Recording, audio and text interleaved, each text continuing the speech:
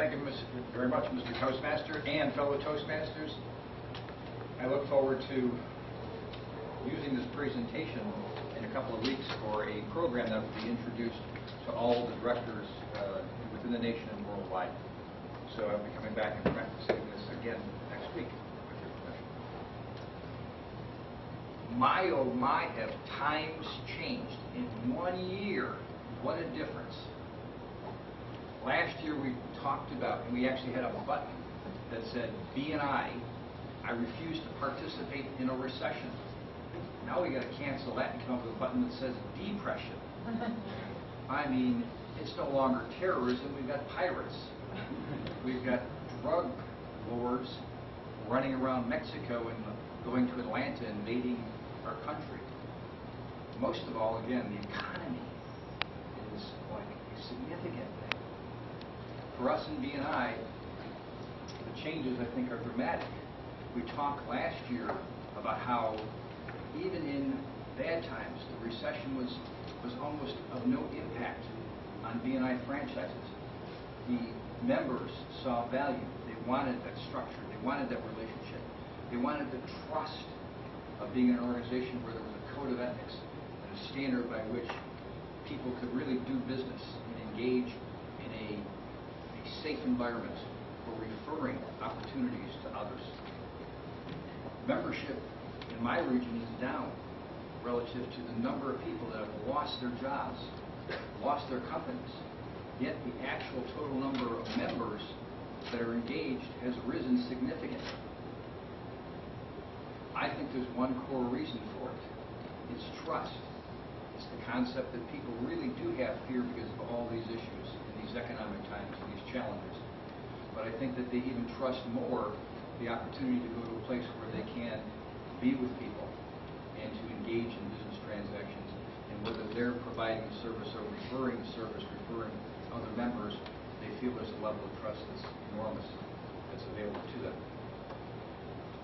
Stephen Covey's latest book, The Speed of Trust, what he deals with is really exploring some very common elements, some beliefs that we have about how relationships are established.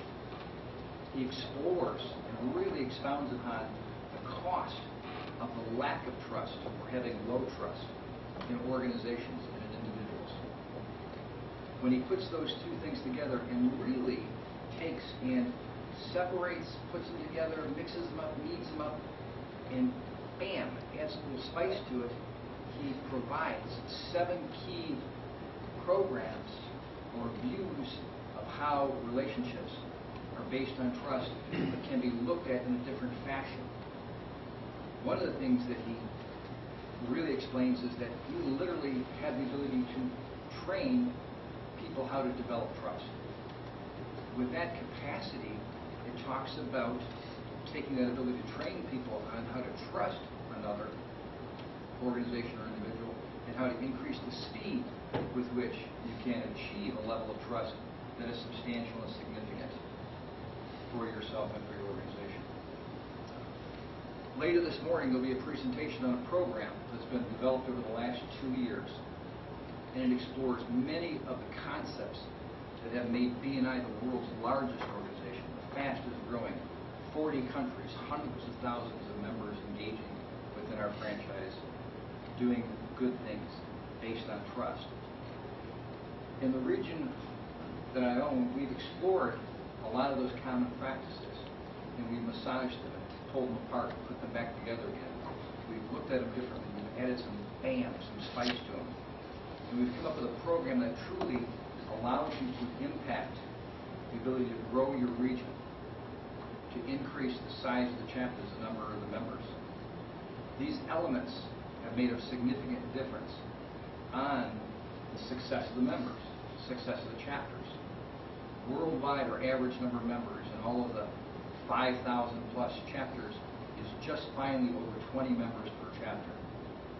In this region, we have over 30 members per average, and the expectation by the end of the year is that there'll be 40 members per chapter.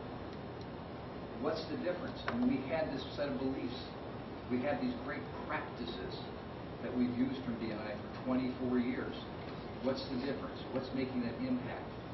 I think a lot of it has to do with trust, but it's been expanded and built. We've taught people to trust in a different fashion. We've taught them to apply it in a different fashion. One of the common things that we'll talk about is the application of power teams, and that's the focus of the program. Power teams and how people in related professions can come together and truly, in related ways, related business opportunities, they can provide services at a high level for the people that they're referring to. I'll go into that in more detail, and the program will explain significantly how that has an impact on so many. But again, what we'll talk about are a number of significant elements. There's 9 elements within BNI. The law of attraction, we've looked at that. It's become the attraction factor. We've looked at the $1 million question, which is mostly a focus on if we get to know each other, if we get to trust each other, we can generate profitability. If we get to know and trust each other, will you be open and free and able to give me all of your business, your referral opportunities?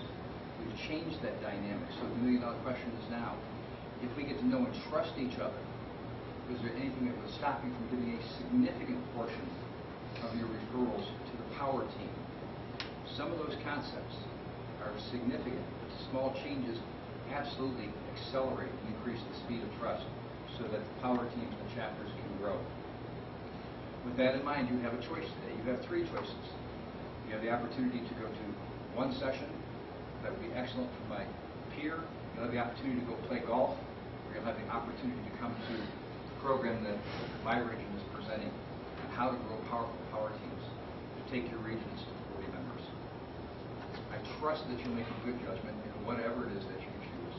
If you do come to the breakout session that we have on growing powerful power teams, you will know what these concepts are, and if you're familiar, you'll know that you may be able to trust them, and you walk away with a manual, you walk away with testimony, you walk away with data, so that trust will have something that you can really sink your teeth in and be confident in. Look forward to seeing you.